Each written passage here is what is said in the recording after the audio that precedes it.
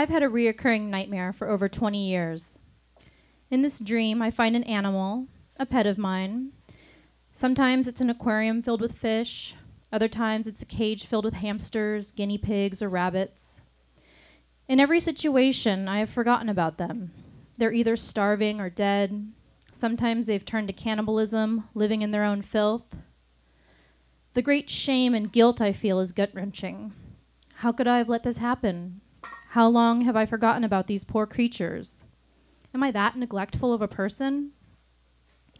Every time I have to remind myself that this is just a dream. Every time I remember Kit Kat. My parents divorced when I was 9. It was something all of us kids, my older brothers and sisters, had expected for a long time. I had heard the word divorce floated around for my entire life, a threat spewed from both of their mouths in fights we could hear late at night from our bedrooms. We were all relieved when they finally followed through. Anything threatened for long enough just becomes annoying. The house and the cars and the furniture were easy to divvy up. My dad put up the biggest fight for his old Navy souvenirs from around the world, a couple of whale's teeth from Australia and a pewter goblet set from Spain. My 2 brothers and 2 sisters were much older than me, half-siblings from my mom's 2 previous marriages. They had already moved out by the time the divorce was complete. Divorce for my siblings were old hat.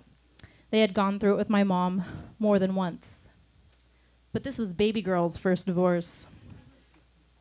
The last sibling, Carol, my sister closest in age, was already 19 and well into her first year of college in New York. There wasn't even that much debate over me. I would stay with my dad while my mom went to nail school in California. But she never finished, and my living situation became permanent. Soon after, he was stationed in San Diego. The 2 of us packed up our cats and drove cross-country from Connecticut. My newly single and awkward dad found himself in the position of raising a 12-year-old preteen daughter. We were alone in this move together.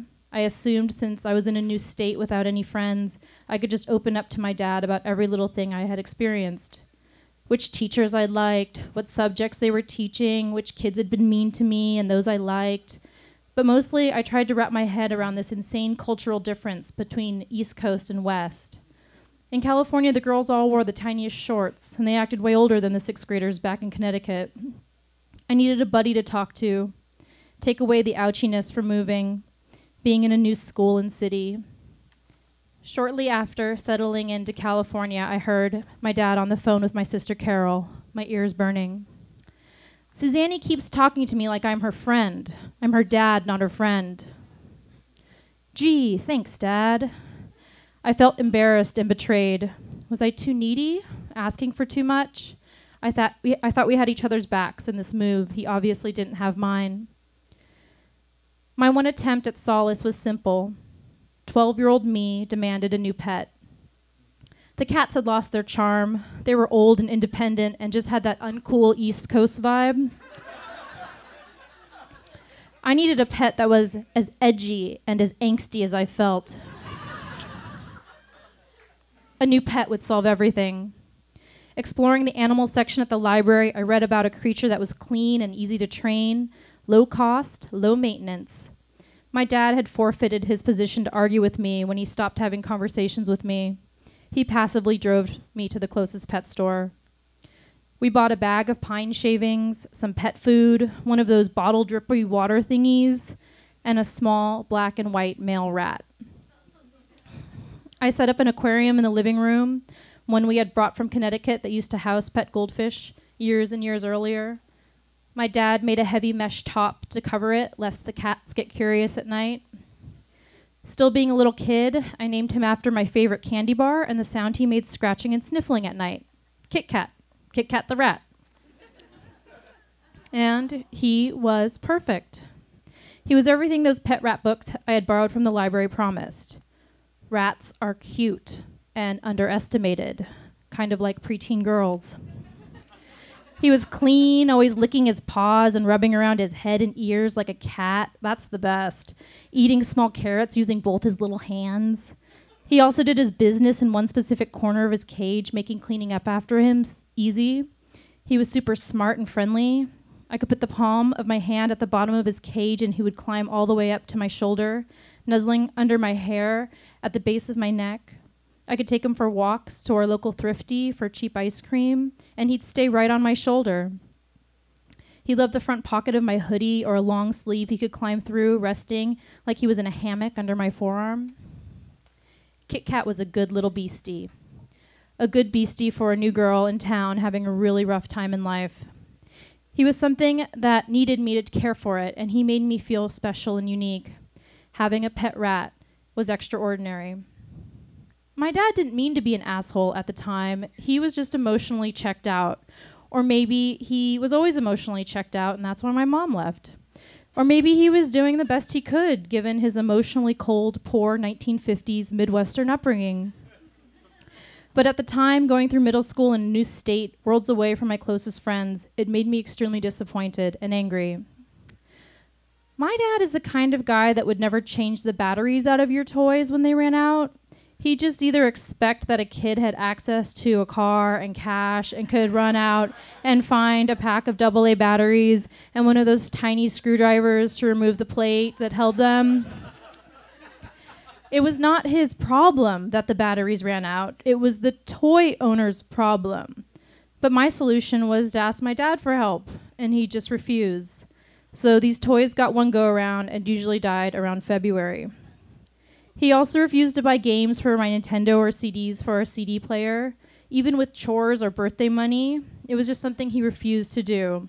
I think he resented the extra step these things required.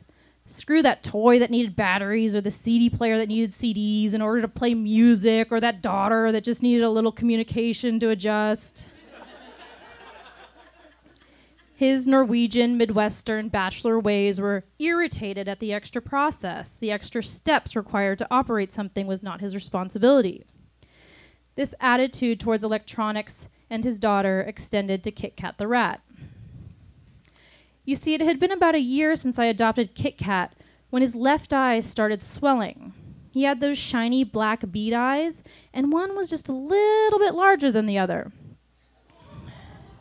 I asked my dad, who had gone to goddamn medical school to become a dentist, if he thought it was strange, if he noticed anything different.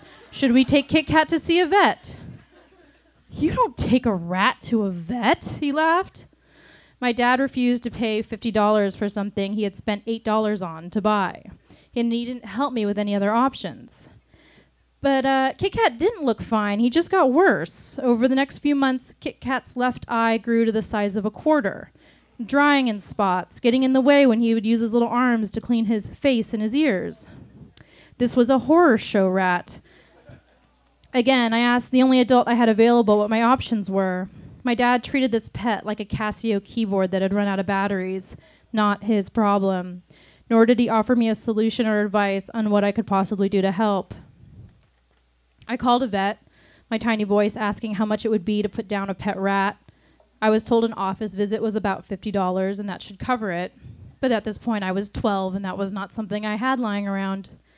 So maybe I could just let the rat out in the wild and maybe he would be taken out of his misery by a quick pluck from a hawk or an owl.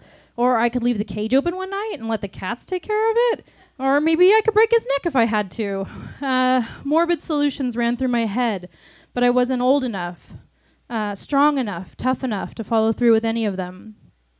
My sister Carol came to visit during this time, on vacation from college. 10 years older than me, she was 22 at the time. I picked up Kit Kat and tearfully told her how Dad wouldn't help and I didn't know what to do. She shrieked at the sight of him. This soft black sack of an eyeball hung off the side of his head. The only thing she told me was, "I am so ashamed of you. How could you let this happen?" I can still feel that burning feeling behind my eyes. My jaw tightens. How can you be ashamed of a 12-year-old? What power did I have? Carol left back to New York without a solution, leaving me alone again. And whatever caused Kit Kat's eye to go all explodey was what eventually killed him. Cancer? Who knows? I didn't go to medical school, nor was I even an adult. The walks around the block, on my neck, under my hair stopped. So did the cuddling in the pouch of my hoodie. But Kit Kat was around for a good 6 months with that creepy eyeball. I still took him out of his cage and scrubbed it down, filled up his food dish, gave him treats, made sure he had fresh water out of that little drippy bottle thingy that hung in the corner. And he just died. A rat in a cage. The morning Kit Kat died, I told my dad, and he picked him up by the tail and took him outside, buried him in the backyard. I emptied his cage and put it in the garage. I never asked my dad for another pet. Adults should be there to help with the big stuff, our food and our shelter, but they also need to help with the other big stuff, the care, the love, the lessons of inhumanity, empathy, and responsibility. And those dreams I have of guilt and neglect all come from those last 6 months with that last childhood pet. Little Kit Kat and I, wrapped in the same loop, stuck in the same cage of neglect. Thank you. That was Suzanne Hoyem.